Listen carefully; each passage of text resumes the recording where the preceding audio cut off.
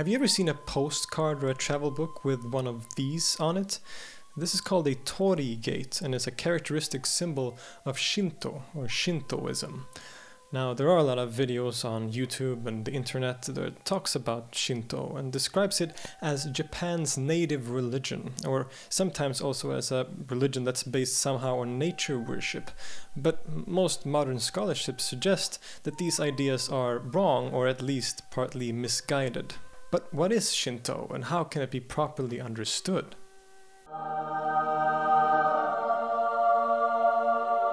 The word Shinto isn't perhaps something that a lot of people are familiar with, but the outer expressions of this tradition probably hasn't escaped anyone who has ever come into contact with sort of media surrounding Japan in some way. The torii gates, the shrines, the priests, the rituals, it's all a very common sight in any kind of media surrounding the country of Japan. Shinto literally means way of the gods, Shin meaning god or deity, and To meaning way, being basically the same word as the Chinese Tao from Taoism. It is today used to designate certain religious beliefs and practices in Japan that are distinct from Buddhism, the so-called other major religion in the region. But this distinction would have been a foreign concept to people in earlier periods of history, and this is where the first and main problem arises, which makes it difficult to talk about the basic principles of Shinto. The idea of Shinto as a separate and distinct religion is in fact a rather new idea, one that stretches back primarily to the 19th century and the appearance of the Meiji period and its reforms. Prior to this, the connection between Shinto and Buddhism was a lot closer than what is often imagined today, being basically indistinguishable from each other. In any case, the basic tenets of Shinto as we know it are related primarily to shrines, rituals, and certain myths. A central idea is Shinto is something known as kami, which is often translated as gods or spirits, none of which really captures its actual meaning, but it does have similarities with ideas of deities we find in other polytheistic or pagan traditions, with certain kami being associated with natural phenomena or places. These were often viewed in very human ways and seen as kind of dangerous spirits who could, for example, destroy your crops if you weren't careful. And so what happened was that priests started to perform rituals and build shrines in certain locations associated with kami, where he would perform rituals to appease the kami in a kind of exchange where the priest would give the kami what he wanted and the kami would sort of leave the people alone. This all appears to have occurred in ancient times, but without any kind of conception that this practice or these rituals were part of any sort of larger system of thought or religious tradition at all. Many of the myths surrounding these kami come from two main scriptures or sources, the Kojiki and the Nihon Shoki, both composed in the 8th century by the new ruling Yamato dynasty and associated with something known as the Jingi cult. In these scriptures, many of the kami that would remain significant throughout history were introduced or at least placed within an official mythology. The most important and famous of these is probably the deity Amaterasu, viewed as the sun goddess. Amaterasu is especially important because she is directly connected to the imperial rule, the emperor considered to be her direct descendant, and thus the legitimate ruler of Japan. She appears again and again throughout history with various myths surrounding her. The most famous of which is a story in which after a rivalry between her and her brother, she sort of furiously hides in a cave. And because, of course, she's the sun goddess, that sort of plunges the world into darkness. The other gods, the other kami, are very concerned about this, and so they try to come up with some idea of how they can bring her out of the cave again. And so they come up with this plan where one of the gods starts dancing outside the cave and the other kami start laughing and basically just making a general party atmosphere. And this interests Amaterasu, who peeks outside the cave, and she is met with her own reflection because the other gods have placed a mirror in front of the opening to the cave. And so with this sort of shock of seeing herself, she exits the cave completely, after which the other kami closes the entrance and forces her to stay outside again, which brings the sun, brings light back into the world once again.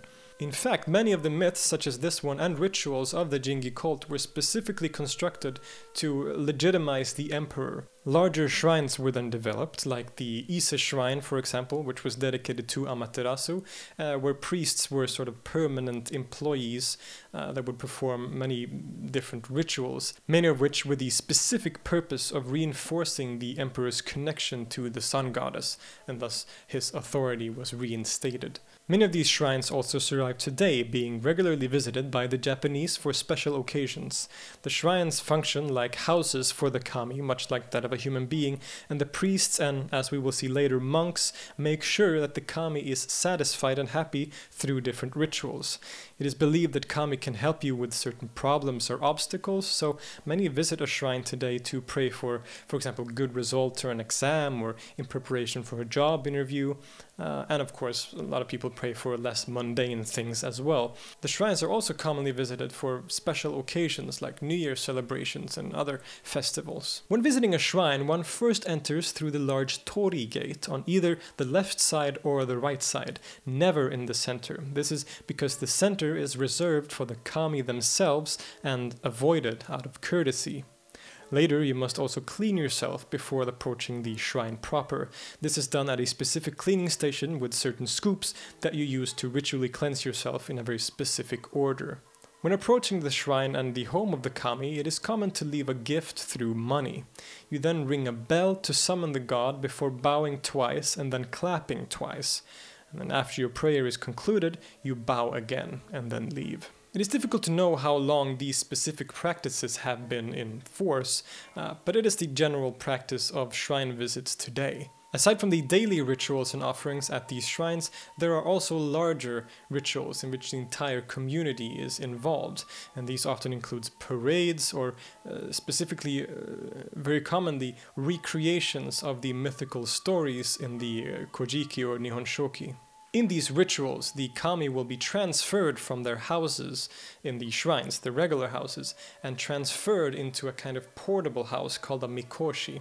And these mikoshi will then be carried around to perform certain scenes or parts of this mythological play. The mikoshi are very interesting because it is thought that the kami and its powers are contained within this portable house, at least for the duration that they are thought to be in there. There's a fascinating example from, I think, somewhere in the Middle Ages when Buddhist monks sort of rebelled against the government in Kyoto and thus came down from the Hiei mountain carrying mikoshi and placed them outside the city as a means of warfare. And of course, everyone in the city was terrified. Other rituals and ceremonies include what we could call theater, dramatic reenactments of the myths, which took different forms, sometimes including singing and dancing, which is called kagura. There's a wealth of different practices and traditions related to Japanese religion that I can't sort of contain in this video, but I highly recommend studying it further. It is very interesting stuff. As I mentioned earlier, the sort of common idea of what Shinto is and where it comes from is somewhat of a contested issue.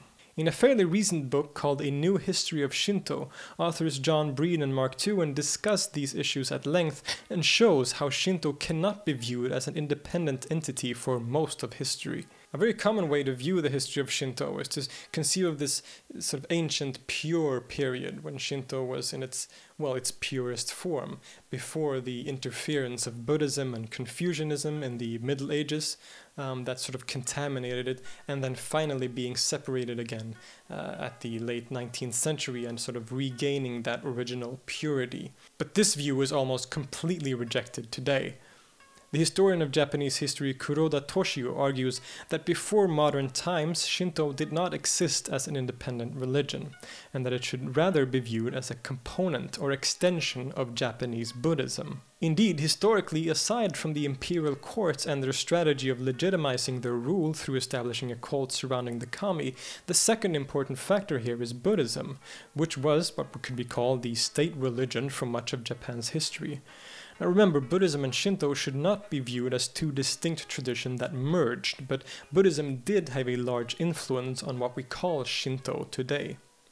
As Buddhism viewed the Buddha as being above the gods, and the gods also being in need of seeking nirvana and liberation, its practitioners simply implemented the kami cults as part and parcel of Japanese Buddhism. They developed temple-shrine complexes, which contained both Buddhist temples and monasteries, as well as shrines dedicated to the kami. The Buddhist monks would read the sutras, sayings of the Buddha, to the kami in order to help them on the way to nirvana, for example. Thus, what we call Shinto was simply a unique aspect of Japanese Buddhism. In spite of the indistinguishability of Buddhism and Shinto historically, it hasn't always been a walk in the park, obviously. On some occasions, there have been conflicts between the Buddhist monks and the priests of the kami shrines. In the late 15th to early 16th century, there was a significant change in attitude in some areas. Whereas before the kami had been seen as inferior beings in need of Buddhist guidance, now some were viewing the kami as the ultimate source of all existence. This increasing importance of the kami developed further under Yoshido Kanetomo, who founded something known as One and Only Shinto, in which practices referred to as Shinto was in some way intellectually separated from Buddhist practices. It is, in fact, around this time that the word Shinto is used for the first time as well. And this development of separating Shinto conceptually from Buddhism sort of developed and evolved over time until the late 19th century with the Meiji Revolution, when Shinto was officially separated from Buddhism. As in other periods, Shinto then became an imperial ideology, one meant to legitimize its rule. The idea of the sort of pure, original Shinto before Buddhist influence developed thus here as a kind of nationalistic myth of a pure Japanese culture or pure Japanese mythology. So the Shinto we see today is the result of a long history of development and change. Certain aspects does date back to ancient times, but much of it is also very modern. One should remember that this is still a living tradition, and the Shinto shrines and rituals do still play a large role in the everyday lives of a lot of people in Japan. This video has to a large degree been about whether Shinto has historically been an independent religion, but this of course depends on how we define the word religion itself. Viewed from a very Western and Christocentric perspective of what religion is, Shinto can't live up to those requirements for most of its history. But perhaps this more than anything shows us how fluid and undefined the term religion itself really is. The lines between Buddhism and Shinto has always been blurry and non-existent, and the situation today also kind of mirrors that. Many people in Japan could consider themselves to be Buddhist, but they still visit the Shinto shrines. Even more people in Japan, perhaps, identify as atheists, and even they have a strong connection to these shrines. So how do we define this? Are they atheists? Are they Shinto?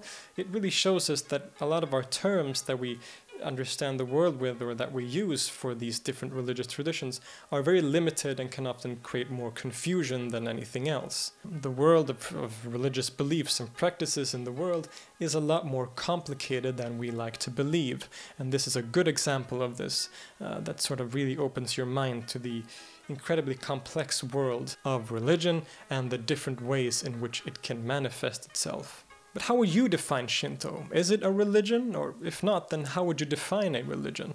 Leave a comment and we'll continue this discussion there. I'll see you next time.